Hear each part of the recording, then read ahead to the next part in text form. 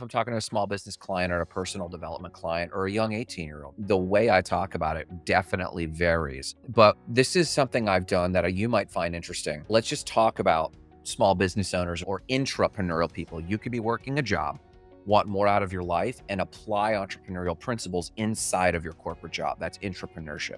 So I'm just talking about hustlers, right? In any context. You could come to me and say, Grant, I'm not getting what I want. And I say, how are you spending your money? And they're like, no, that's under control. I want to talk about something else. And I'll say this, there's only two things I need to look at.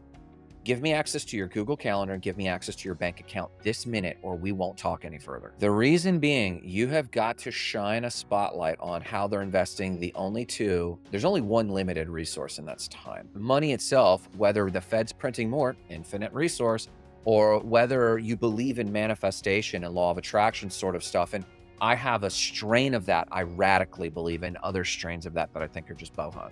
But I do believe that there is something called infinite money, but we know that resources generally are pretty limited. But those are the two that we obsess about. If someone cannot show me their bank account, they are embarrassed and they're hiding from something.